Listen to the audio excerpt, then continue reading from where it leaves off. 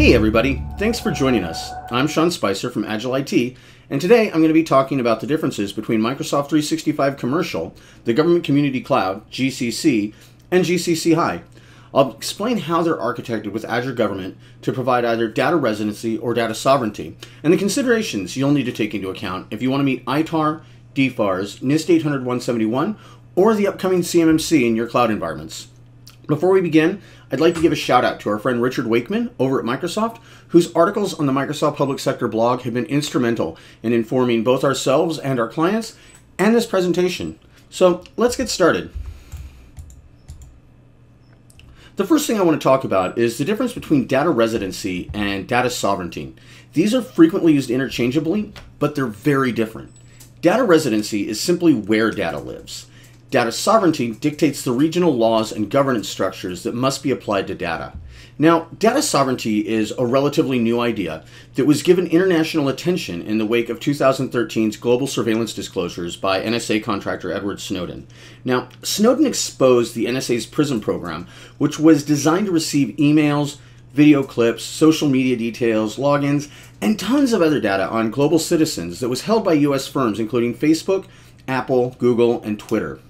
Following these disclosures, countries around the world started to worry about who could access their national data and the potential fallout that might create.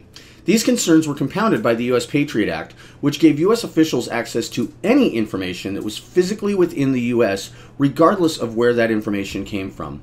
Also in 2013, the DOJ demanded that Microsoft grant access to email information hosted in Ireland for a Hotmail user involved in a narcotics investigation. Microsoft refused, stating that the information hosted on Irish servers was not subject to U.S. jurisdiction. Microsoft appealed this to the Second Circuit Court, who froze the warrant until a decision could be handed down. While the case was awaiting judgment, U.S. Congress passed the Clarifying Lawful Overseas Use of Data Act, more easily called the Cloud Act. This clarified laws around data stored by U.S. companies outside of the United States and provided a streamlined way to grant mutual legal assistance treaties to permit the multinational sharing of data for law enforcement. One of the most well-known data sovereignty laws right now is the EU's GDPR, the General Data Protection Regulation, which requires data and information about EU citizens be both stored and processed within the EU with very strict laws regarding its handling and disclosure. Data sovereignty is not a global constant. Different countries, including France, Vietnam, China, Russia, and Australia, have their own requirements for data sovereignty. For defense clients in the US, data sovereignty is required by ITAR in some very specific ways, and I'll discuss this a bit more in a few minutes as I discuss the architecture of Microsoft 365 across Commercial, GCC, GCC High, and the DoD Cloud. The next thing I want to talk about is the difference between a high-side environment and GCC High. This doesn't come up too often, but it can be a point of confusion. When handling classified data, environments are built with a high side and a low side. The low side is for your general non-classified information, day-to-day emails, things like that. And the high side is secured for handling classified data and is protected by countermeasures like air gapping, where the classified system, the high side, has no connection to insecure networks or machines. GCC High is not a high side environment. GCC High got the name GCC High because it meets FedRAMP High impact requirements. Doubt this is going to concern many of you, but if you are coming in thinking that GCC High is a cloud-based high-side environment, that is not the case. So let's get into it. What is GCC High? So in order to make this more easy to understand, I'm going to go chronologically, and to spare creating any excess confusion, I'll mostly be using modern names for these products. So in the beginning, there was Office 365, and Office 365 grew from a number of other products, but for our purposes today, I want to talk about three specific principles at play. Office 365 is built on globally replicated directory services with a global network and with global support personnel. Within Commercial, Microsoft has also introduced a multi-geo service, which addresses many data residency requirements. With this service, you can address data residency needs where a user's information must be stored at rest in a specific data center. This is great for meeting compliance frameworks like GDPR and HIPAA for multinational organizations, but for our DoD contractors who are subject to ITAR, it lacks the export controls to ensure that information doesn't leave the US. This goes back to that data residency versus data sovereignty.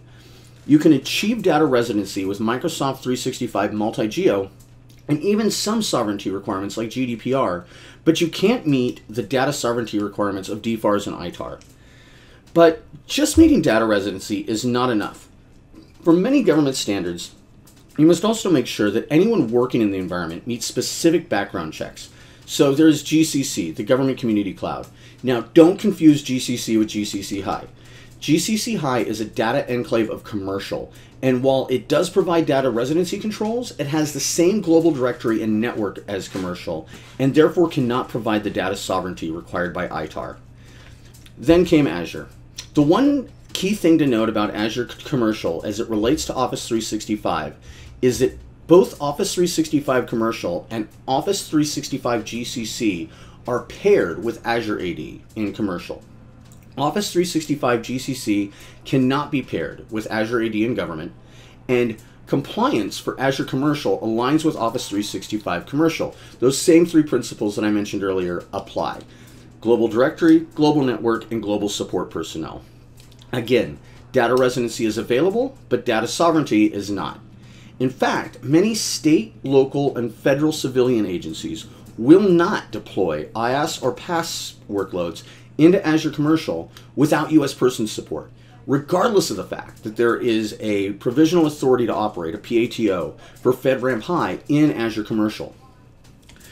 Azure let Microsoft start to move Dynamics into the cloud to become Dynamics 365, and I'll talk about that once we get over to the government side. Now, to meet US government needs for IaaS and PaaS, Microsoft created Azure Government. Azure Gov is isolated both physically and virtually. It's a separated instance of Azure that exists in a compliance boundary dedicated to US government workloads. It's built exclusively for US government entities and their contractors. Azure Gov is designed for highly sensitive data, such as controlled unclassified information, CUI, that requires true data sovereignty. This allows Microsoft to meet the compliance accreditation for FedRAMP High and requirements for U.S. defense regulations like DFARS, ITAR, and CMMC. Now, there are 4 things to remember about Azure Government. First, it has U.S. sovereign directory services. Unlike with commercial, Azure AD and Azure Gov is not global. No matter where your client connects from, you will always get authentication and authorization rendered from Azure Gov data centers located in CONUS, in the continental United States. This is why you'll always see a login page with a .us URL, or in some cases .mil. Second, it's a US sovereign network. Data transmission and data processing occurs in the continental United States only. As opposed to commercial endpoints that are all .com, Azure Gov endpoints are all, like I mentioned, .us or .mil. For example, if you sign into Azure Gov from Australia, it will always resolve your client to Azure Gov data centers in the US. There's no probability of you connecting to data centers in Australia. If your internet peering is in the US, you can rest assured that no data transmission will occur outside of the continental United States. Third, screened US persons. Support personnel is restricted to screened US persons. This includes background checks as required by multiple regulations, including checks against export-related lists maintained by the Departments of Commerce, State, and Treasury, and coverage is offered on all services in Azure Gov isolated within the compliance boundary where only screened US persons are permitted, and I'll talk a little bit more about that in a moment. Finally, Azure Government supports US export-controlled data. As I already mentioned, true data sovereignty allows Microsoft to contractually commit to export controls, including U.S. defense regulations for DFARS, ITAR, and CMMC. This includes CUI and CDI, covered defense information. Next came Office 365 DoD. Given authorization for Impact Level 5 in Azure Gov, Microsoft began to build Office 365 for the DoD. In order to do so, they needed to assure Impact Level 5 across the entire platform, which caused a minor problem. Only the DoD is allowed into a Level 5 environment. This meant that DoD contractors, as well as cabinet-level agencies that required data sovereignty, such as the FBI, the Department of Homeland Security, etc., were all excluded from using the platform. So GCC High was born. Just as GCC was a copy of commercial, GCC High is a copy of DoD. Again, in alignment with Azure Gov, both GCC High and DoD feature U.S. sovereign directory services as a U.S. sovereign network with Office 365 DoD and GCC High endpoints all being .us or .mil. This is the most important part of GCC High for compliance with export controls. As an example, for email to be compliant, you must have all data processing in a U.S. sovereign solution. Microsoft offers Exchange Online Protection and Office Advanced Threat Protection within the compliance boundary, keeping all data processing of email within the continental United States. This includes logging and telemetry captured in the process of scanning email, which is also a requirement of NIST 800-171 and CMMC. GCC High and DoD also restrict support personnel to screened U.S. persons, and they are the only environments where Microsoft will commit to export controls, handling controlled unclassified information, and covered defense information. Then came Dynamics 365 Government. Slowly, Microsoft is bringing the entire Power Platform and Dynamics under the umbrella of Microsoft Business Applications. And this is no different in GCC High, where Power Apps and Power Automate are being rolled out now. So this is not specific to Dynamics, but I think it's a good time to mention the issue of feature parity. So because things in commercial are made by Microsoft, they meet some accreditation, but they're not as strict, of course, as the DoD. There's a time gap between the time when features are available in Office 365 Commercial and GCC and the time that they become available in GCC High. So a lot of times we see a 10 to 13 month gap between the time something is released in commercial and the time it becomes available in GCC High. Finally, I want to talk about impact levels briefly. DASA SRG stands for Defense Information Systems Agency, and SRG refers to the DoD Cloud Computing Security Requirements Guide, which lays out baseline requirements for cloud service providers that host DoD information systems. Level 4 covers CUI and CDI, and Level 5 is for agency-owned information that might need a higher level of protection, as well as unclassified national security systems. Level 2 is for local governments handling non-controlled unclassified information. Now, let's look at the compliance levels across the clouds. For the sake of brevity, I'm ignoring the civilian compliance controls like PCI, HIPAA, FINRA, so-and-so. First, let's take a look at commercial. As you can see, it doesn't meet any of the frameworks we've discussed right now.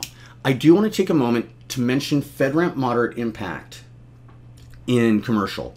Office 365 Commercial meets all the FedRAMP requirements for NIST 800-53, but it also has an accreditation from the Department of Health and Human Services to meet FedRAMP Moderate. Yes, there are a ton of agencies that can accredit. Now, let's look at GCC. Keeping in mind what we discussed earlier about sovereign environments, you'll see that GCC is the first level with an SRG rating. You'll also see that it meets DFARS. Now, this is a tricky point. Microsoft itself meets DFARS in GCC as it's required to do work with state and local governments, but does not allow customers to claim DFARS compliance in the cloud. This is called flowdowns, and GCC does not allow contractual flowdowns for DFARS. This is really important to note. I also want to call out NIST 800-171 here. The official Microsoft documentation recognizes that NIST 800-171 can be met in GCC High. However, it requires tons of third-party services and software to meet logging requirements, and Microsoft will not attest to compliance in that environment, meaning you're on your own as far as any shared responsibility. In short, it's a terrible idea to attempt it, and neither Microsoft nor Agile IT are going to help you out there if you decide to try. Next comes GCC High. Here you can see that we're meeting DFARS, ITAR, and NIST 800-171, but this is where that divide we discussed earlier comes in. Now we're operating entirely in the continental US, and all personnel are cleared, and we'll discuss that in a second. Now, I bring DoD in Really don't worry about DoD. If you're going to get into DoD, you are DoD. Contractors aren't going to get in there. Third parties aren't going to get in there. You're not going to get approved for DoD. And if you are approved for DoD, you're DoD, and you're probably not watching this video because you already know all about it. The one thing I do want to call out, though, is it does have this DoD SRG level 5, and the rest of it is almost identical to GCC High. So both GCC and DoD screen their employees across a number of checks, including standard background checks, foreign asset controls, fingerprinting against the FBI database. However, in order to support GCC High or DoD, Microsoft personnel must also complete a Tier 3 investigation from the Office of Personnel Management. This is the same background check that is done for confidential and secret access on the government level. So I hope that this has provided a little bit of insight. I get these questions every day about what is GCC, what is GCC High, which cloud do I need? And I put this together hoping that it could be a valuable resource moving forward for those of you that are looking to meet compliance in the cloud. I want to call out our GCC High ebook, which goes into much greater depth into all of these topics. You can download that at agilit.co/GCCbook. Got the URL there on the screen. I will also have a link down in the description for those of you watching this on YouTube, and a link in the blog that's highlighting this as well at agilit.com. Thank you very much for taking the time to watch this. I hope it's been informative. Give us a like and follow, and have a great day.